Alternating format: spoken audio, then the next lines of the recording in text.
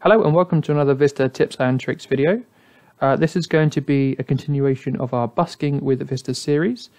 Now that we have created our presets to busk with, and we've also created some effects lists and some triggers for those effects lists and some releases for those effects lists, we're ready to look at some of the extra stuff that you can use kind of over the top of this. So once you have everything up and running, we can now look at some of the extra things that we can do to kind of manually busk over the top of these effects.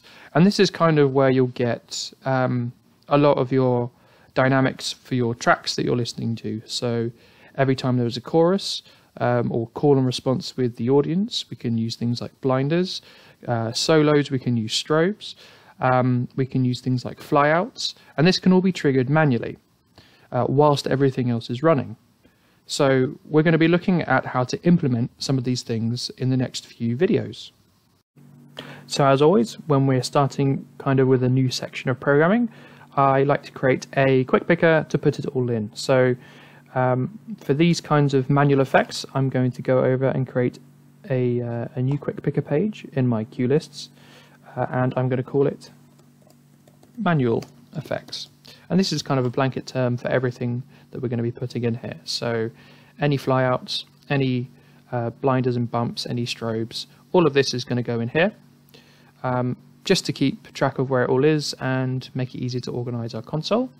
So the first thing we'll look at is a flyout. I had a request to kind of ask, how do we get flyouts, put them on flash keys and faders, etc. So first thing to do is right click in your new quick picker page, go to create new Q list, and we'll call this one flyout. We'll call it spots flyout. There we go. Then simply right click and hit edit to open this up for programming. Now this can be done a lot of different ways, but when I'm doing kind of like a basic bog standard flyout, I like to have intensity and position in this, but of course you can have it fly out and go to red, you can have it fly out and go to a gobo, you can have it fly out and zoom in. There is no kind of right and wrong, but for me, I'm going to put intensity at full for my spots. I'm then going to build either a new preset to create my flyout look or make my flyout look from existing presets. So for this, I'm going to use my up and fan out presets to create this kind of fly up and fan out look. Label the Q, and once that's done, what we can do is we can hit close, save and release.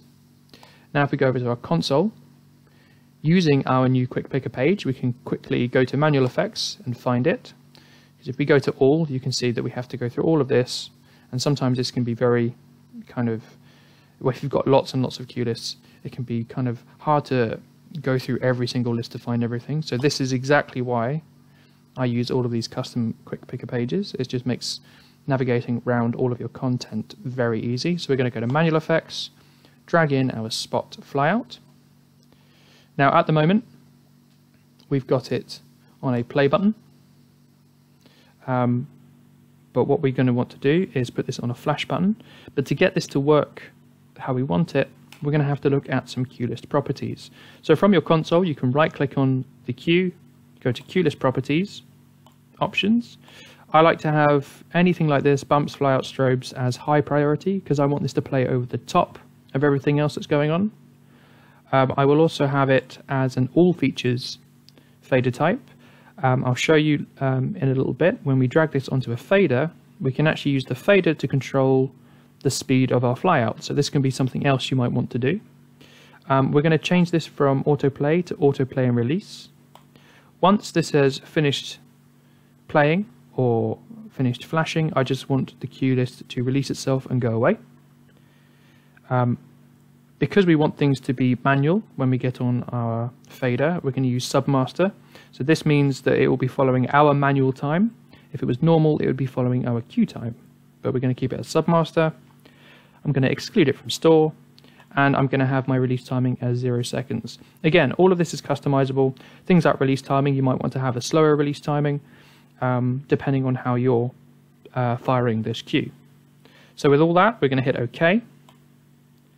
Now, if I grab a flash key, throw it on the button. Now when I tap my flash key, you'll see that I get my flyout, and when I release, it then goes away again. So this means at any point during the flyout, I can stop it, or I can stop and hold it and let go. So it just adds, again, that kind of manual dynamic to whatever you're busking. Another thing that I like to do sometimes, and I do this for strobes more often than anything else, I actually like to have a toggle key, because this means that I can just hit this, I'll know that it will play, then I can go and do something else, change some colors, change an effect, and then when I want this to stop flying out, I just tap it again.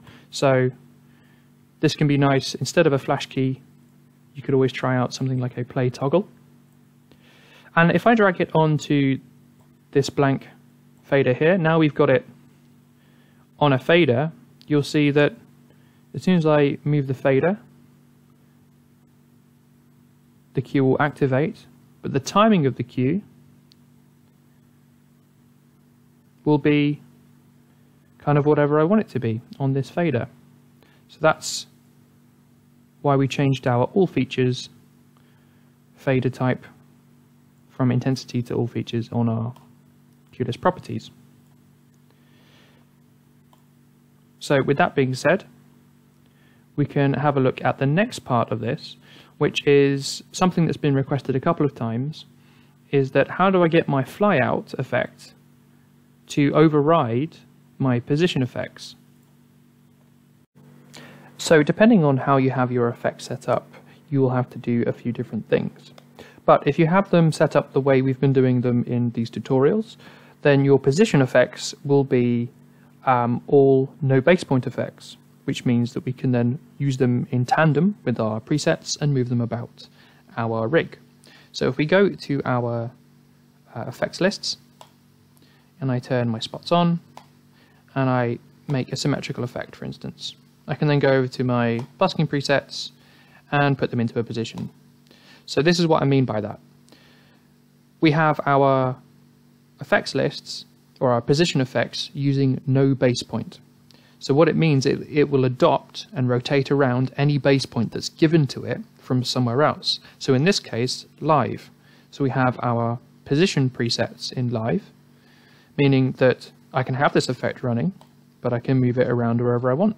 I can have it pointing straight down, I can have it pointing up, I can have it pointing straight at the audience. And obviously this is extremely useful depending on where you want the action to be focused on stage.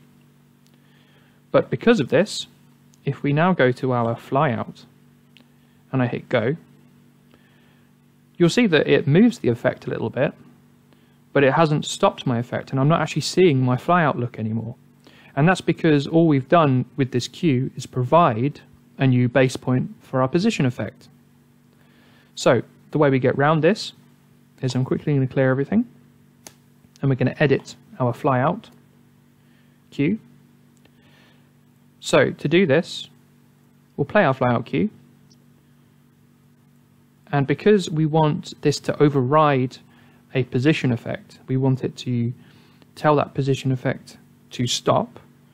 We want to do this now, and then when this goes away, we want that position effect to start again. The answer is actually quite simple. What we do is we create another position effect that has its speed and size at 0. That isn't a no base point effect. So basically, all you're actually seeing in this cue is the base point of an effect that's overriding another effect, meaning that because this cue is at high priority, when we hit go, the no base point effect will be overridden with this new static effect is basically what it is. And then when we turn this cue off, it will go back to our original effect. So this is how we can get everything kind of working in tandem and over the top of each other without getting mixed up. And it's just a series of turning things on and turning them off when we don't need them anymore. So to do this, it really is as simple as creating kind of any old position effects with all of your fixtures in the cue selected, and then just take the size to 0 and the speed to 0, and as long as it is a bound effect, this is kind of it. This is perfect, ready to go. You could even save this as a template, as a kind of effect. So I'd call it position effects at 0, and then you can use this kind of again and again and again. Again, remember, if you want your effect name to update, once you've created a template, go to it and then click on it, and then you'll see it updates in the effect engine. Again, if you go and have a look at my updating show file videos, I will cover this and how it's useful for going from venue to venue. So with our new effect that's doing nothing basically, now in this queue, if I now save and release, I will clear live and we will set up that look again. So I'm going to grab my spots, I'm going to put them downstage, I'm going to go to my effects lists, put my spots on, and let's do a pan wave this time. So I've got my pan wave going. Now if you remember before when I did my fly out, it just moved the pan wave, or it just moved whatever effect was playing. But now it will overwrite that list, stop that effect happening, go to our fly out look, and if I then toggle this off again, back to our original effect look again.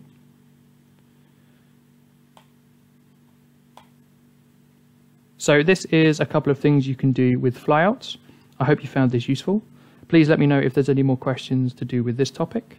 I'll be bringing out a few of these kind of shorter videos just looking at different kinds of manual effects. So the next one we'll look at is perhaps strobes, and then I'll look at color bumps after that. But if there's any other kind of quick effects or quick manual things that you want to do over the top of other things, please let me know in the comments and I'll see if I can show you how to do those too. See you in the next video.